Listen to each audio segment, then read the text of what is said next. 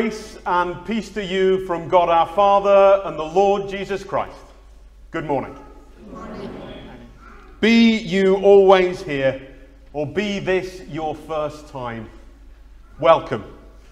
Welcome into this community of faith. Welcome into this community of love. If you are visiting this morning, please say hello to somebody. If you are always here, please say hello to somebody you don't recognize.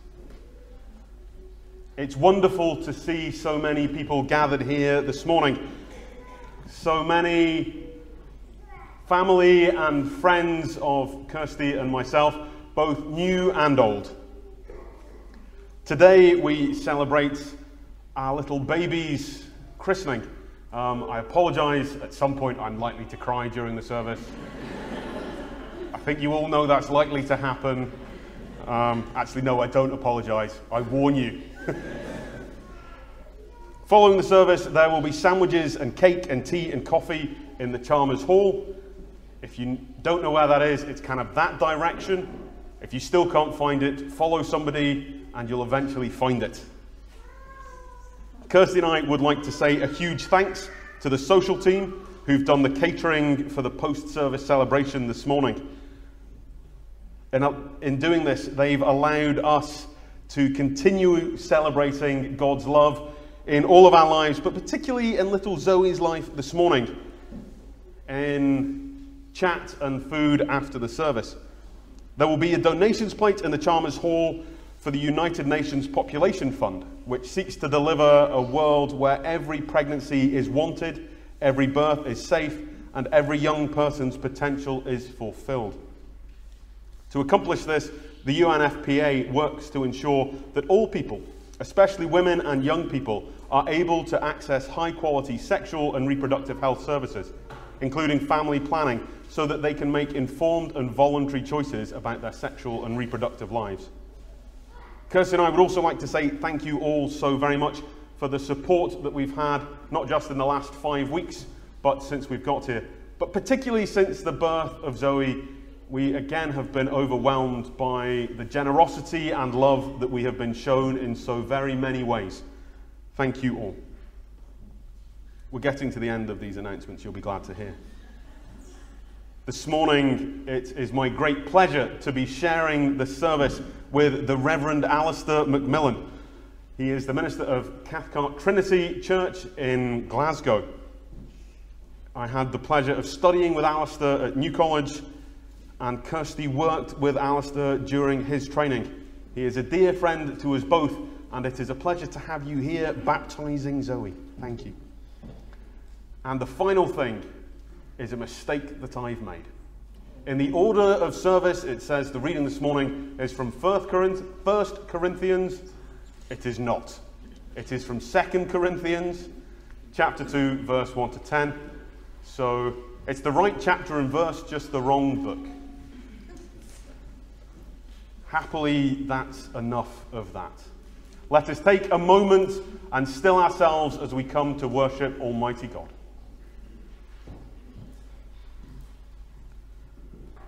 Come, all those who are perfect. Come, all those who shine with God's love. Come, all who live in peace with themselves. Come, all those lives that are tarnished. All those who shy away from God's love. Come, all those with dirt in their lives. Come, all of us, the one who loves us. All of us loved no more than another, all equal, all forgiven, all treasured and loved. Come, let us worship the God of forgiveness, our God who meets us here, our God whose love is great. We stand as we are able, singing together hymn 154, O Lord my God, when I in awesome wonder.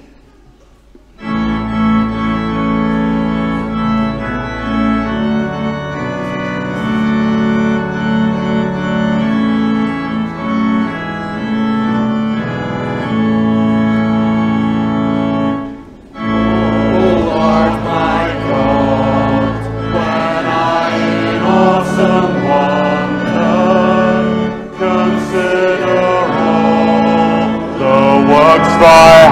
have made, and see the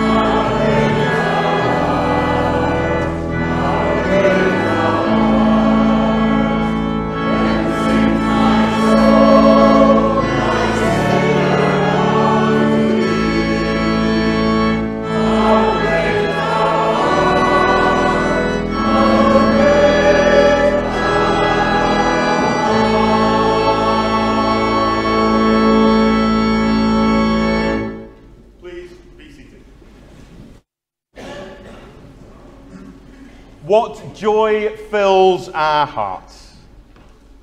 Let us bow in humble adoration. Let us pray. Thanks be to you, O God, everlasting to everlasting. Thanks be to you for your love, your mercy, your grace. We gather as the very people who have let you down. Us, the gossipers and the greedy, the judgmental and the jealous, the selfish and the secretive. We are the ones you came to forgive. From our turning a blind eye to injustice, from our deciding that mercy can wait, from our desire to serve or loathe self. Have mercy upon us today as we wrestle with the difficulty of forgiveness. We know we need to be forgiven, Lord. We know we need to forgive others. In our worship this morning, speak to us through those around us, through your word, through your Spirit moving amongst us. Open our ears and open our eyes. Open our hearts and open our minds, that forgiveness might become second nature to us. Somehow learning to let go of the wrongs committed against us. Let go of the guilt from our own wrongs committed against others. Thanks be to you, O God, everlasting to everlasting. Your love is eternal. Your mercy is never ending. Your grace really is amazing. In seeking forgiveness, we are forgiven. In forgiving others, we are forgiven. Reconciled to you and to our community. And as part of that community, we pray together the words that Jesus taught, printed in the order of service. Our Father, who art in heaven, hallowed be thy name. Thy kingdom come. Thy will be done on earth as it is in heaven.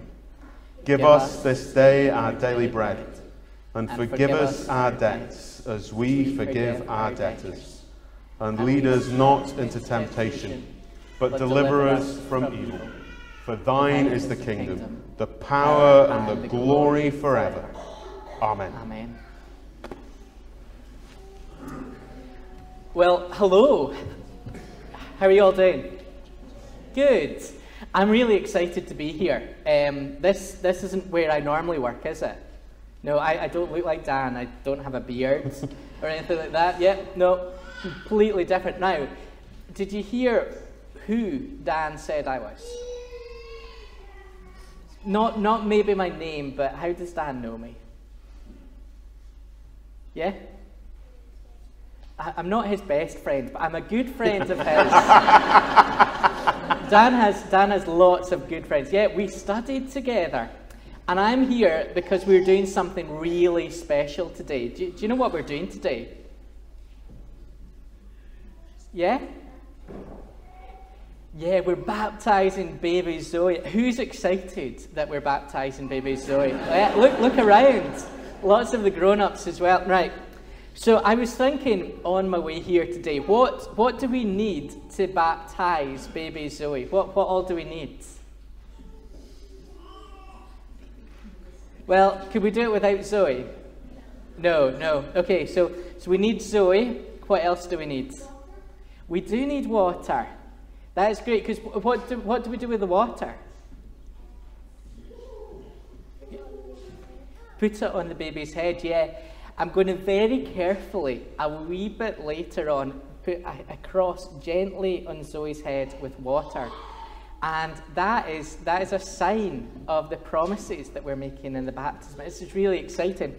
But it got me thinking a bit about water, because we need Zoe, we need water, we need Dan and Kirsty as well, because they're going to make promises, and we need me. But I was thinking, let's go back to the water.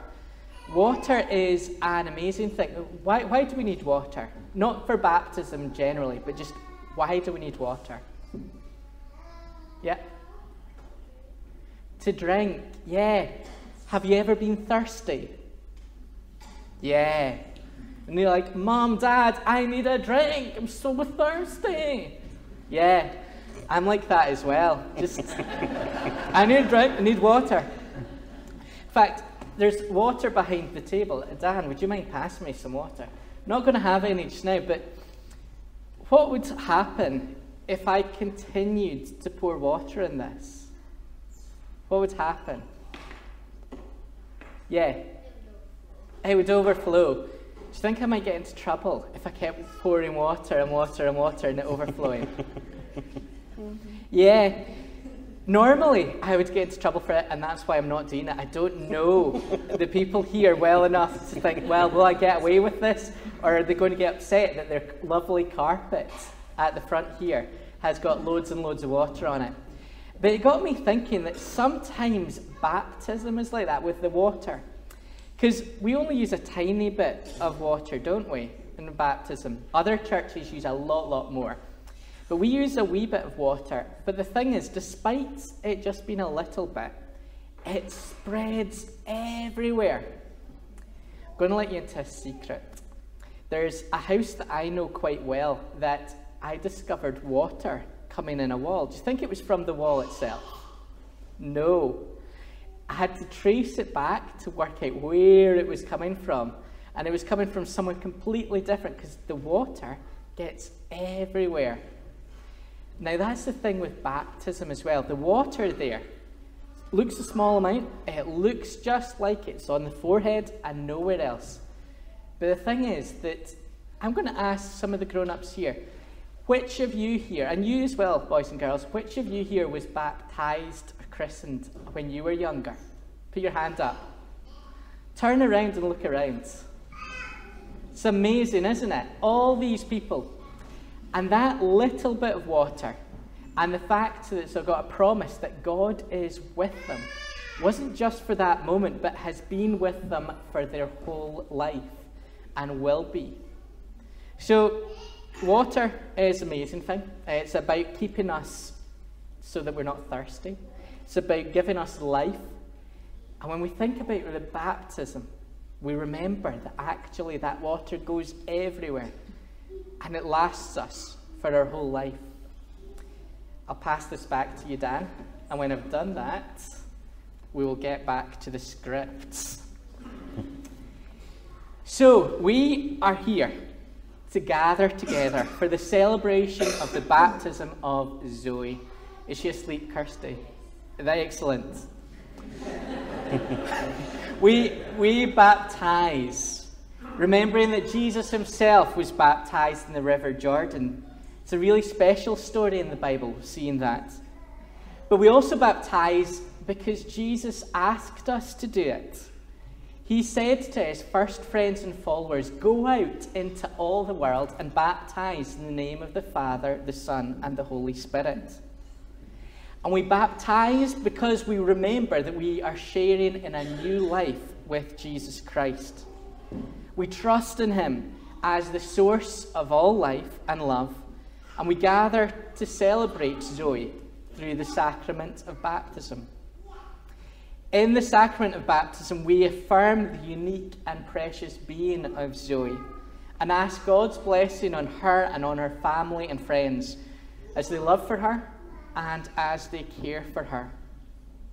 We also trust in the power of forgiveness to help Zoe move through hard times in her life. Those times that the world would say to her she's got it wrong or is messed up. Those times that she'll feel sad and discouraged.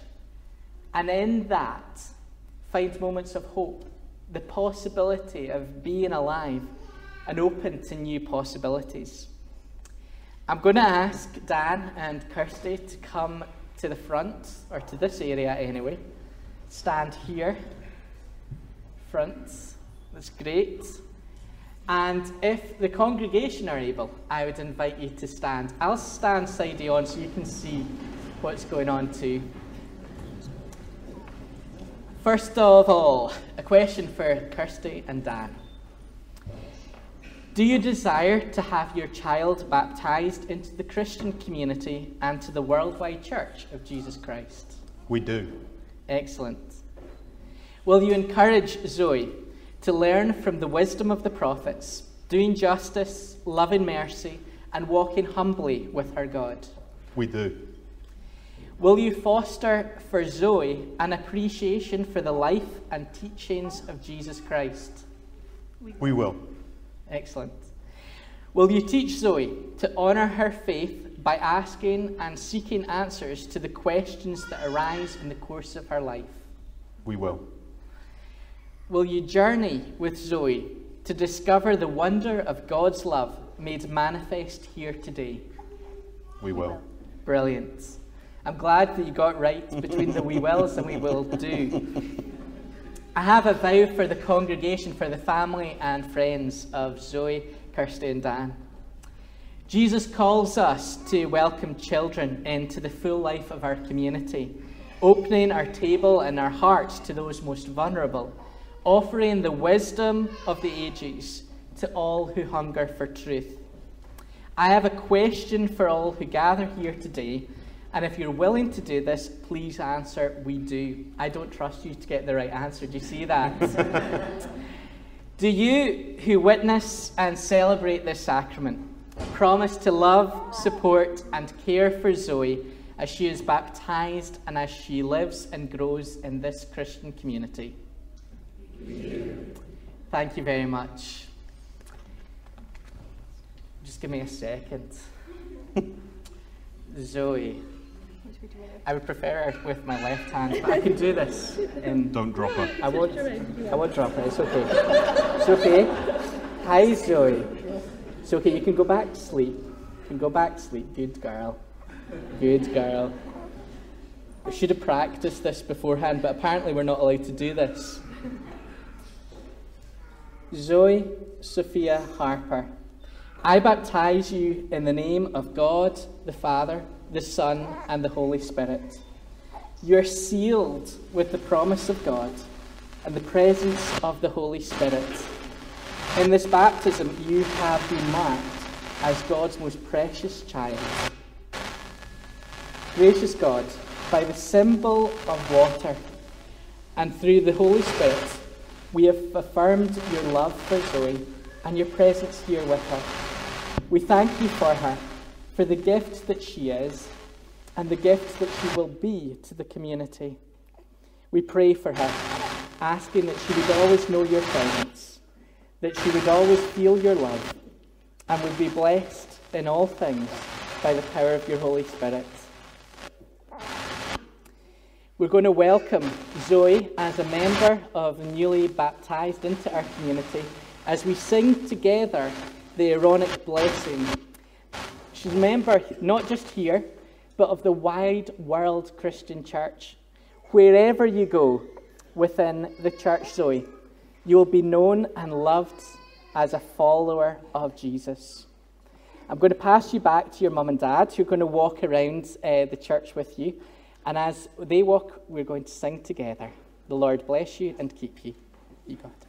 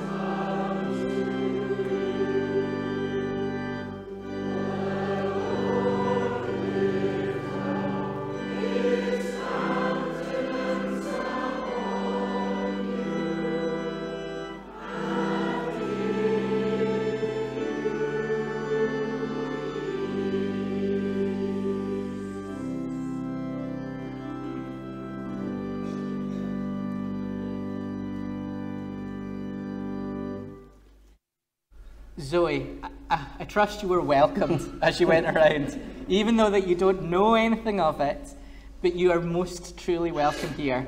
You're loved. It's great. Dan has asked me if I would invite anyone that wants to take a photograph of the four of us to quickly come up and take a photograph, and then the Sunday school maybe has something for you, Zoe. So should we just kind of stand up here a bit? Yeah, you can stand up here. Oh, no, I'll come there.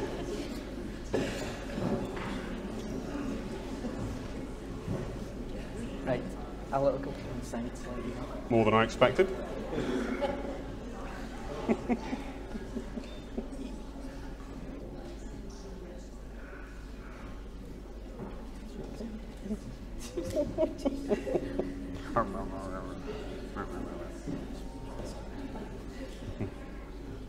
What are you doing?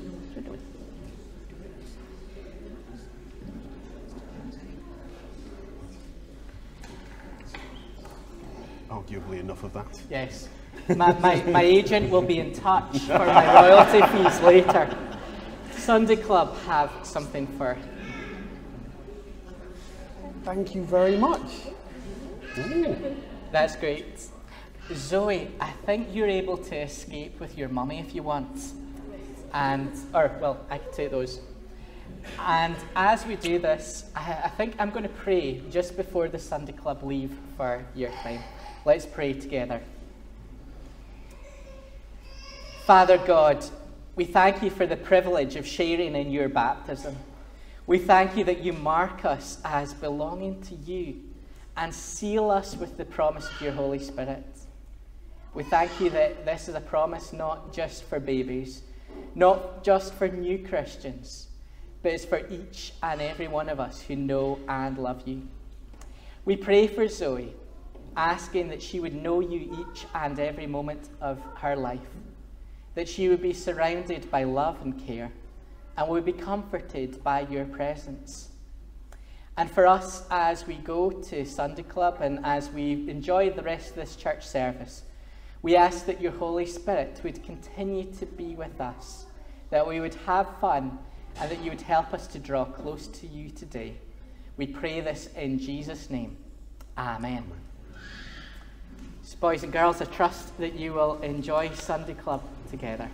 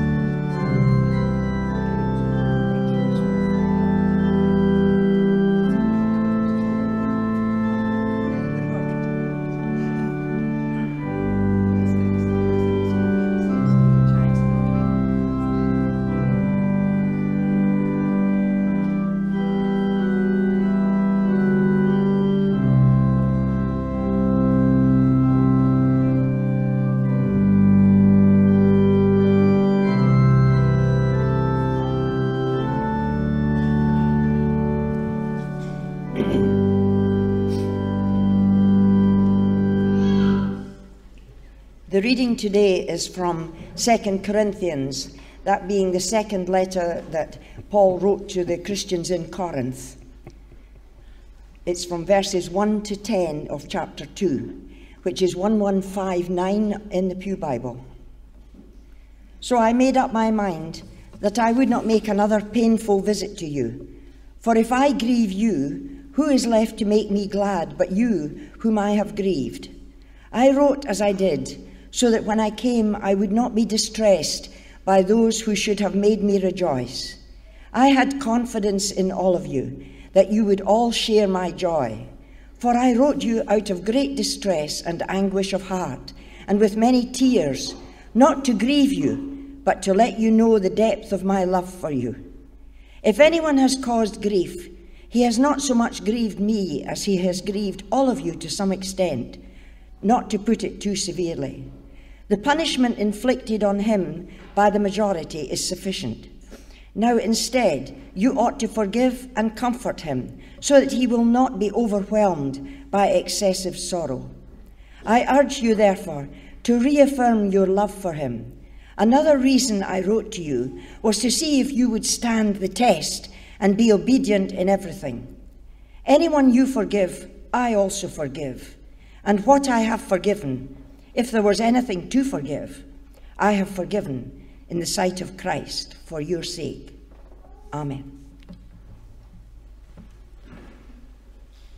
We stand as we are able, singing together hymn 485, Dear Lord and Father of Mankind.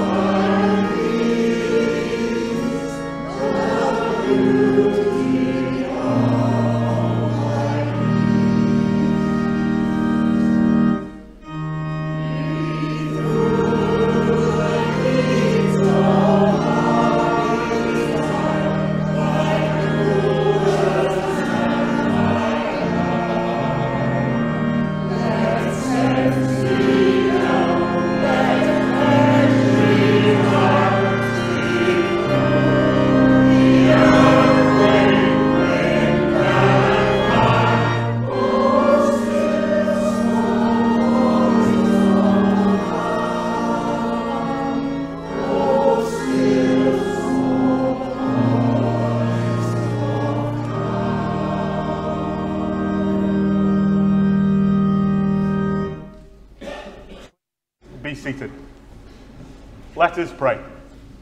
Heavenly Father, may the words of my mouth and the meditations of all of our hearts be acceptable in your sight. Amen. This morning, as you can all plainly see, there are two ministers at the front. And I thought it would be rather good if, rather than have one of us drone on for far too long, you maybe heard a bit from both of us. So I phoned Alistair and suggested this, and he said, good, as long as we keep it short, only about 40 minutes each. So that's the plan. I will say a few words about the text that we've heard and give a bit of a chat about the main topic and an introduction, which of course is forgiveness today. And at the very end of the 10 or 15 minutes, Alistair will conclude, and in the middle, we'll have a bit of a chat. Hopefully that makes sense, and hopefully it works. If not, forgive us. It will become clear to you what we're doing as we go.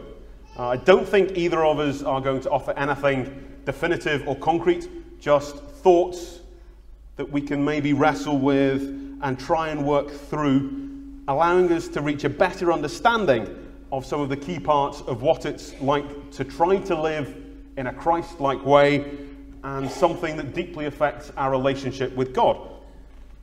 So in the portion of the letter that Paul wrote to the church in Corinth that we had today, 2 Corinthians 2, reading from chapter 2, reading from the first verse, what was going on? What was Paul going on about?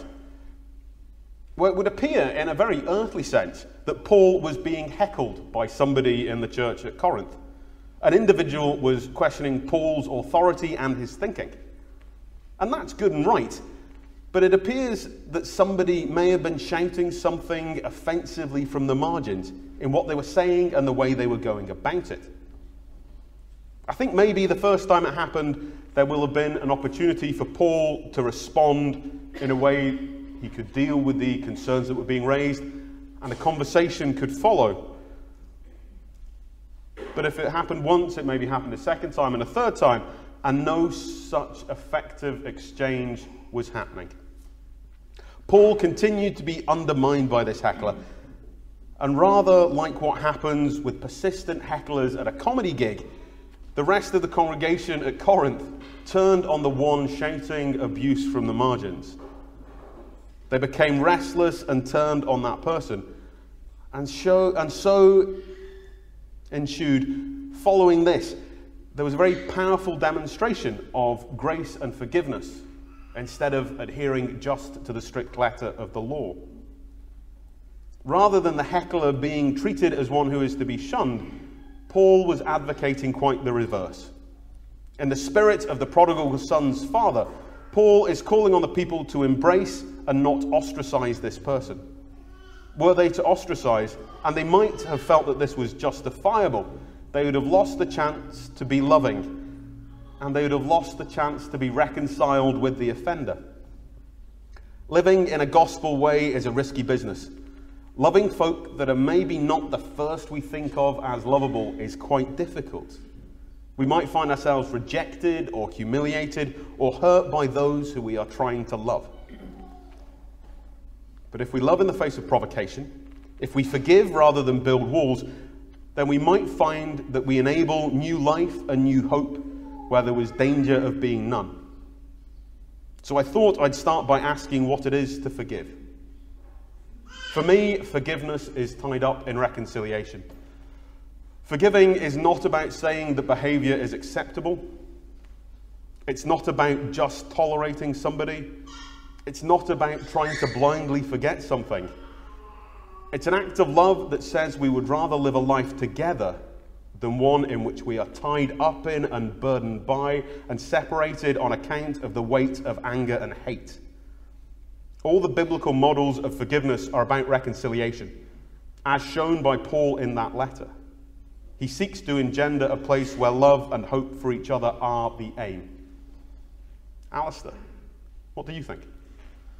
Yeah, I would agree with you, Dan. As I was thinking through these things and where we might go with this, The old proverb that comes from society, that to err is human, to forgive is divine, popped into my head. The Bible, in so many ways, is, as Dan said, a story of reconciliation. When you think about what was going on in the story that we have about the fall in Genesis 3, relationships get torn apart.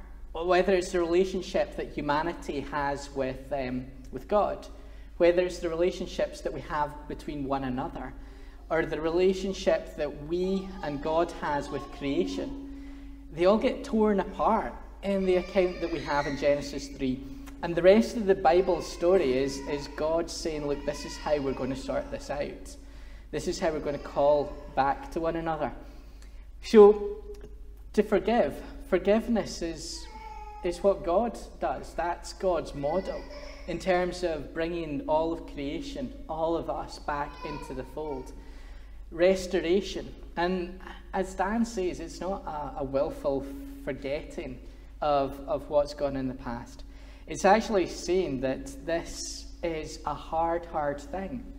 This is painful. This has hurt me. But being with you and for you is more important than putting up those walls, holding up those bridges, knocking them down and saying, look, you're not part of my life. Forgiveness is saying that love is more important, that the person that has hurt us is still a person that deserves to be loved and embraced and brought back. How about what it is to be forgiven, Dan? Do you have thoughts about that? I mostly think about when I was a child. Just before the service began, me and my dad were standing chatting to the choir, and one of the choir members asked my father if he was behaving, and he said no. And then one of the other choir members, probably quite rightly, said, his son takes after him then. And I think back to what I was like as a child, and it's probably reasonable for you all to assume that at times I was an utter horror. I'm not now. But in all of that, the overriding message that came from my mum and dad, and it's one that I'm hopefully going to be able to pass on to Zoe, is, I love you. And that sense that when you're wrestling with something and you maybe behave in a slightly odd way out of character, or your character gets so caught up in the problems around you that you maybe lose sense of who you are, but somebody is still saying to you, I love you. That to me, that's kind of what it feels like to be forgiven. No matter what you think of yourself, somebody is repeatedly saying to you, you are worthwhile. Everything about you, or everything you experience, might be difficult, but for you as you are loved. And it's a difficult thing, and it's a complicated thing to kind of live out, but it's that simple enacting of love trumps any way that we can be otherwise. Yeah, I would agree. For me, to be forgiven is all to do with that Christian word that's so easy to say but so hard to get our heads around, that of grace. That element of being given a gift that you know that you don't deserve. Like, you're sticking your hands up and saying, look, I've messed up, well and truly. I'm not deserving of being right with you again, but I'm still going to ask it anyway. And that grace is that moment of love that says, you know what, you're right, but I love you. Come here. And that is just such a privileged position to be in, to stand before someone. And people will tell you that I'm very quick to say sorry. Those that know me will think, he's saying sorry again, does he truly mean it? And it's right, sorry, they say, is the hardest word to say. And it's true to an extent. Sometimes we say sorry just because we think it'll get us out of a circumstance that we don't really want to be in, or just to end a conversation. But when we say sorry and mean it, and find someone saying, it's okay, that is just such a place of absolute blessing. I think that really is. And there are those odd moments, and it's a very kind of tied up in the grace of God thing. And that grace echoes through many of the faces that I can see here in my own personal experience, and all, I'm sure, in actual born-out experience. That there's times when God and other people call to us and say, whether you want to say sorry or not, I still love you. Mm-hmm. Come here. And I think that's the thing that we have to try to emulate, to live in a Christ-like way, to live trying to emulate God's character, trying to be forgiving people who themselves know forgiveness. It's that trying to reach beyond and not thinking, oh yeah, I forgive you because you can do something in return, or it's just nice to forgive you. It's trying to be outrageous in our forgiveness, trying to echo that outrageous notion of God's love. And of course, we don't always get it right. But hopefully, even when we're trying and we get it wrong, we are forgiven. Yeah, I would say so. There's a lady that I've once visited in a church where I was chatting with her, and she was talking about how she had well and truly messed up her life. From any way of looking at it, that was the only conclusion that you'd come to. And I asked her, do you think there's any way that you could come to forgive yourself? Mm. And she was like, no. My heart broke for her. She was thinking back for things 20, 30 years ago that had bound her in chains, really, because she didn't know the forgiveness. And as a Christian, I believe that the forgiveness that we need is found in Jesus, that God speaks to, saying to us, look, even if the world is not willing to embrace you, I am. That is the message that we see in the prodigal son story that you've mentioned already. It's what Jesus shows on the cross, isn't it? When he says, forgive them, for they know not what they are doing. But it's not always easy. And I guess, Dan, like me, you've been faced with circumstances where someone has come up to you and said, will you forgive me? And I've gone, well, I know I'm meant to, but it's tough. It is. And it's hard. But I think we are, to be honest, say to the person, look, it is hard to forgive, but equally, knowing as Christians that we have resources beyond our imagining, from God, who is able to provide us with the strength that we need to help us do it. He is both our model in terms of following what we do, but also he is the one that gives us the power that we need. Do you have anything else to say on the topic of forgiveness? No. No? No. Great. Yeah. I wasn't sure. But it is interesting because just as we were having the baptism, I was reminded that in so many spheres of the Christian church, the sacrament of baptism, the act of baptism, is a reminder of forgiveness, of God's just drawing close to us. In fact, I once heard a minister saying that the act of baptism was like the Holy Spirit coming down and giving a gentle kiss on the forehead of a young person or of an adult being baptized. And I love that because that is a message of forgiveness, of things being right, of things saying, look, I'm going to embrace you. Everyone wants the hug of Zoe, don't they?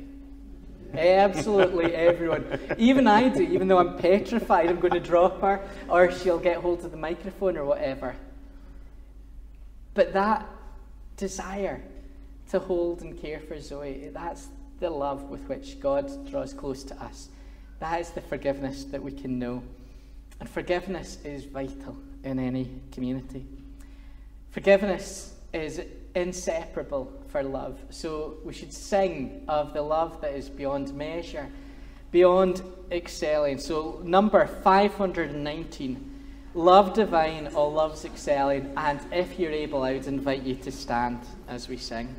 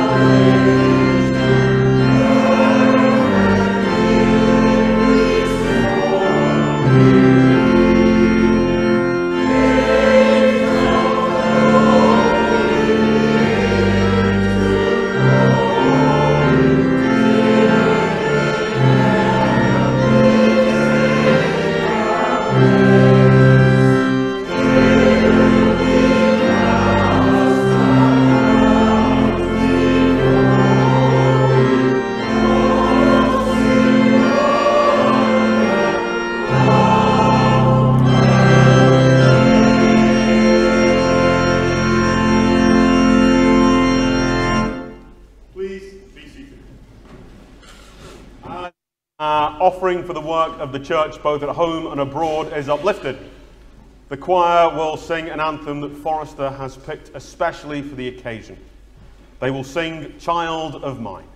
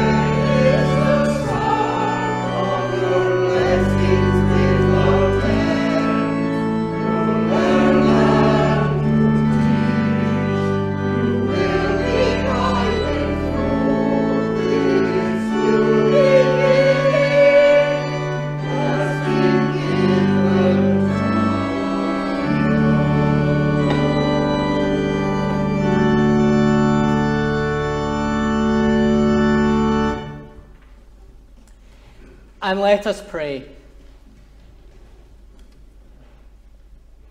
Father God, we bring you these, our offerings, as we bring you to the transfers that proceed through the banks, and we bring you ourselves, asking that you take our money and our lives, our gifts and our talents, and use them to and for your glory.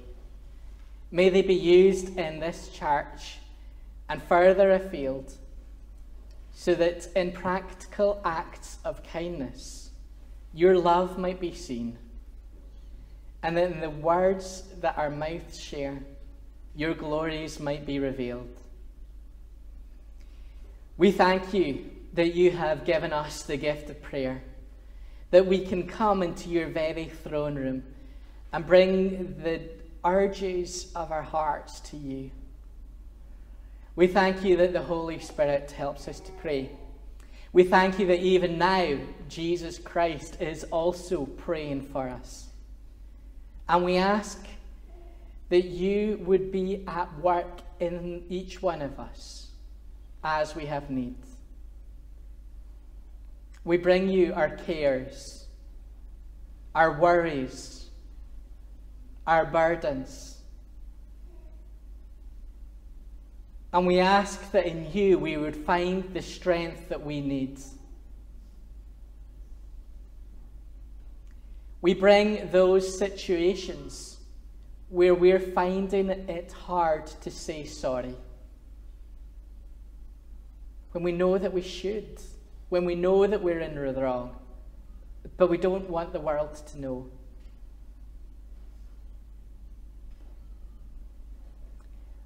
We bring those situations where relationships are torn apart. We ask that you, the God of reconciliation, who is working to restore all things to himself, might restore those relationships. We ask that you be at work within us. Change us more and more into the likeness of your children. We pray that you would be at work within others too.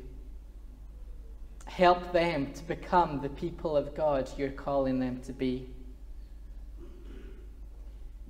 We pray that you would teach this world to hate war, to turn their backs on it. We pray that you would be at work in those areas where there's not enough food, where water is hard to find.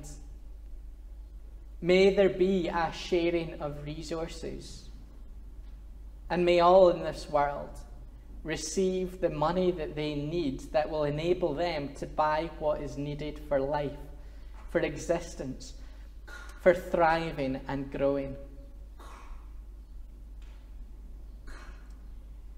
We pray for our leaders, asking that you would be at work within them. Guide them in the paths that you've called them to walk in. And may the way that they govern our country be a blessing to those of us who are inhabitants of it. And we pray for this church in this place, asking that it would have a powerful witness to the surrounding town. Be with us in our relationships with our friends and our neighbours. Help us to live for you, to show your justice, to show your love, to show your mercy. We pray all this in Jesus' name, asking for his help. Amen. Amen. Before we sing the closing act of worship, I would like to remind you that we're through next door in, is it the Chalmers Hall? It is. Chalmers Hall for a celebration together. We're going to sing though, however, number 167, Guide Me, O Thou Great Jehovah. And if you're able, please stand.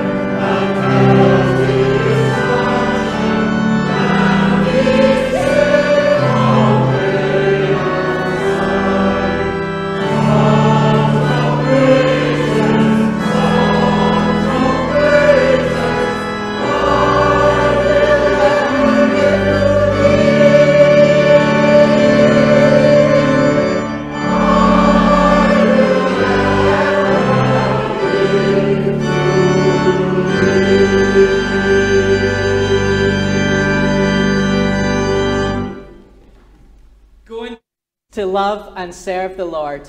And may the blessing of Father, Son, and Holy Spirit rest, remain, and abide with you all, now and forevermore.